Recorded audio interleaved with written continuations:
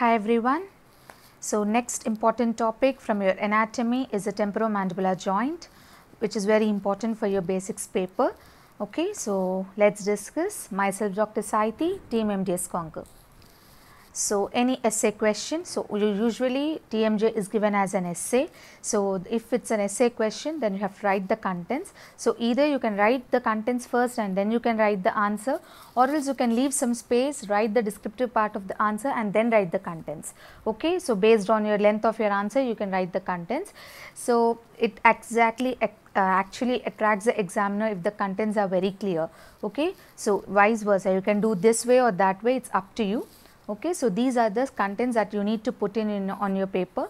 So that includes the introduction, the development, the innovation and the blood supply, the components of the joint and components of the muscles, the jaw movements, examination in various imaging modalities, the disorders, followed by the conclusion and the references. So these contents you have to put in for sure. So introduction you can give, it's a very important joint for the movement of the jaws. Okay, so it is the joint is where the bones get connected to each other and it is constructed to allow the movement as well as to provide the mechanical support. Okay. So next, coming to the important introduction for the temporomandibular joint. So it is actually called as a gangliono-arthroidal joint. Why so? Because it provides a hinging movement in one plane. That's the reason it's called as ganglionoid joint, and at the same time it also provides a gliding movement, so which classifies it as a arthroidal joint. So that's the reason it is called as a gangliono-arthroidal joint. Okay, so you have to write this for sure and you have to underline that.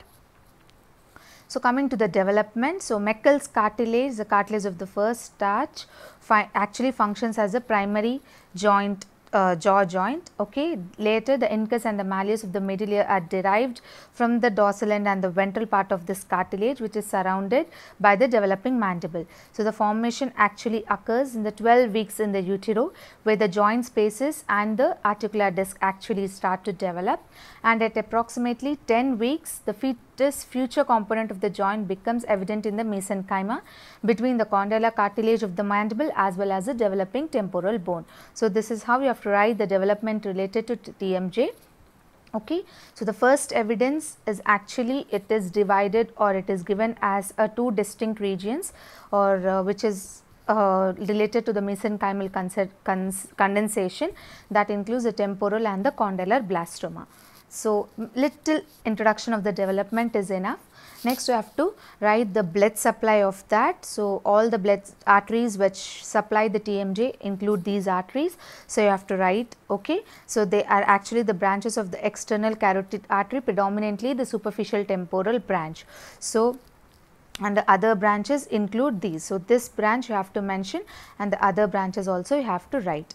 If possible, if you can draw this diagram, okay, it's good. So you can draw the TMJ joint along with the articular disc and the fossa, glenoid fossa, and you can draw these diagrams like the maxillary artery, tympanic artery, showing the arteries, posterior auricular, deep auricular artery. So you can just show arteries. It's not mandatory. If you can, it's better you draw. Then coming to the nerve supply. So the mandibular nerve actually provide the efferent innervation. Additionally, it is also provided by the deep ventral as well as the masseteric. Okay, most of the innervation is actually provided by the auriculotemporal nerve. Okay, so mandibular nerve, auriculotemporal nerve, you have to write. Next, coming to the main anatomy. So we have given a mild description or a small description, brief description of the development, followed by the blood supply and the nerve supply. Now coming to the main anatomy of the joint, of how it looks. So it has actually have the hard components and the soft tissue components. So the first is the condylar head. You can write the dimensions as shown in this picture. You can write, you can draw and you can give the dimensions. And then you can also, next you have to write the fossa. So it is located, where it is located exactly? It's the inferior part of the squamous part of the temporal bone, which is composed of the articular eminence at the anterior limit and the glenoid fossa. So you have to write like this. Next, coming to the soft tissue components, which include the articular surfaces, the articular disc and the ligaments. So first you have to write the hard tissue, which includes the fossa as well as the condyle, condylar head. Then you have to come to the soft tissues, which include these: the articular surfaces, the disc and the ligaments. So, articular surfaces, the upper articular surface is actually formed by the eminence, the articular eminence and the anterior part of the fossa, whereas lower articular surface is formed by the head of the mandible. It is very simple. Okay. Next, articular disc, you have to highlight. Short answer can also be asked on articular disc.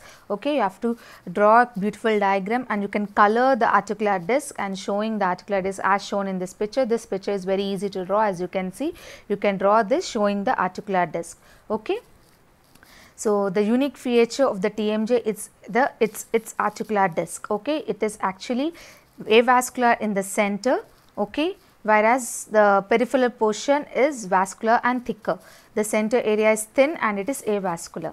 Okay, the disc functions at the articular disc against the temporal bone as well as the mandible, and it is usually 10 mm in anteroposterior and 20 mm in mediolateral dimension. Those all these you have to put in.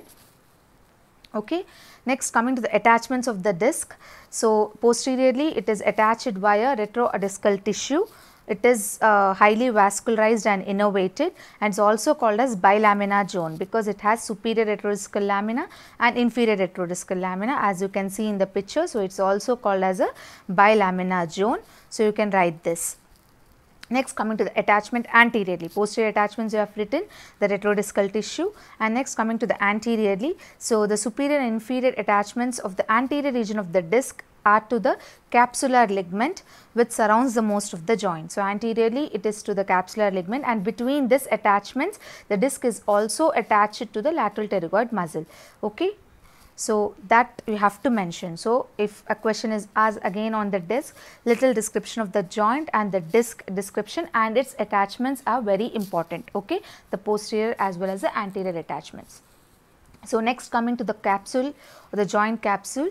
So, it is completely in a capsule. The TMJ is surrounded by a beautiful capsule. Okay, superiorly that is again attached to the circumference of the mandibular fossa, anteriorly to the articular eminence, and again inferiorly up to the mandibular or the condylar neck, as you can see. So, inferiorly it is to the neck and superiorly it is to the fossa, anteriorly it is to the articular eminence, as you can see. Okay. So,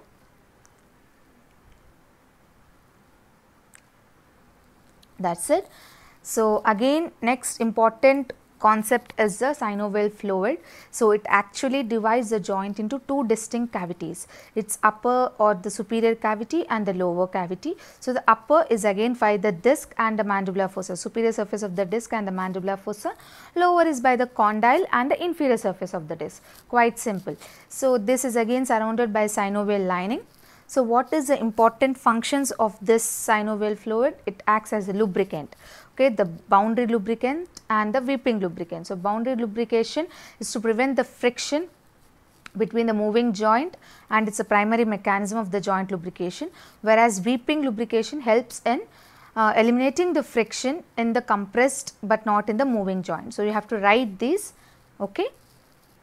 Next, coming to the ligaments. So, we have written the hard tissue components and the soft tissue components, we have written the articular surfaces, and then we have gone to the articular disc, its attachments, okay, and then we have come to the ligaments part. Okay. So, coming to the ligaments, there are mainly 3 functional ligaments and 2 accessory ligaments. So, again you have to draw a diagram showing the ligaments as shown here. Okay, the diagram is very important. The 3 functional ligaments include the collateral, the capsular and the temporomandibular ligament, whereas the accessory includes the stylomandibular and the sphenomandibular. So, the collateral ligaments attach the medial and the lateral poles of the articular disc to the poles of the condyle.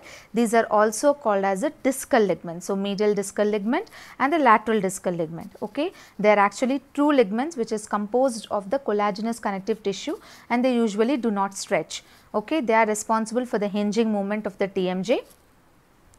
Next is a capsular ligament. So, it is attached above to the articular tubercle, around the circumference of the fossa and the squamotympanic fissure, and below to the mandibular neck or the neck of the mandible, as you can see in the picture. So, this diagram if you draw, it will be really fetching. So, as I said, this diagram showing the ligaments you can draw, it is taken from the Occasion textbook, which is especially given for the TMJ joint. So, this is the articular disc, this is the condyle, and this is your glenoid fossa or the mandibular fossa. Okay. So, here you can see the medial and the lateral discal ligaments or the collateral ligaments, and these two are the capsular ligaments. Okay. So, you can show like this. Okay.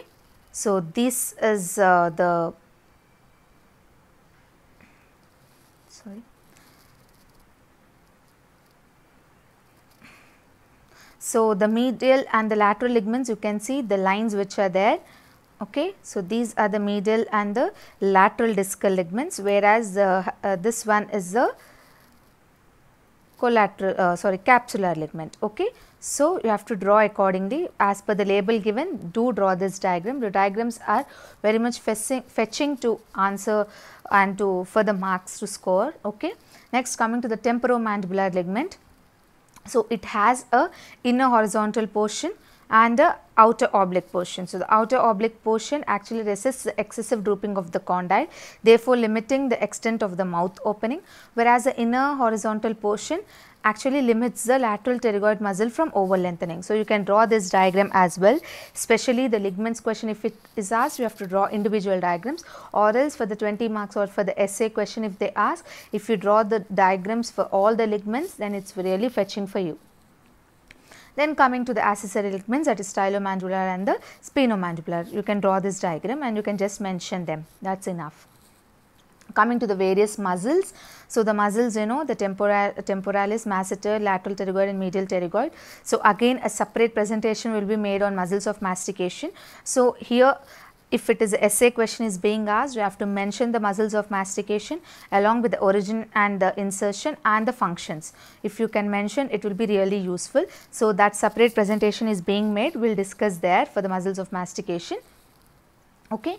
Next, coming to the jaw movements. So, till now we have given the clear cut idea of the anatomy of the TMJ along with the muscles of mastication. Okay. It includes the hard and soft tissues, okay, the articular surface, articular disc and the important ligaments along with the diagrams, and also the muscles of mastication, the origin, the insertion and the function. So, herewith we have completed the main answer or the main core of the answer. Next, the accessory things you can give the jaw movements. Okay. So, first there is a hinge movement or the rotational movement by which the condyle actually rotates around the glenoid fossa, then followed by the gliding movement or the translation movement.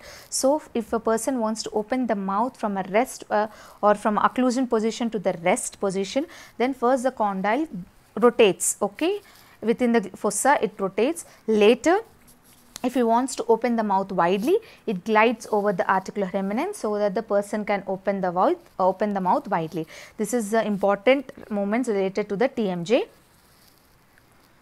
So, the normal mouth opening is around 40 to 50 mm, okay, being measured from the edge of the lower front teeth and the edge of the upper front teeth. Okay, these are the various functions it uses for elevation, depression of the jaws, and also protrusion and retrusion, and also for the exertion movements and the lateral movements. So, these are the important movements and functions given by the TMJ.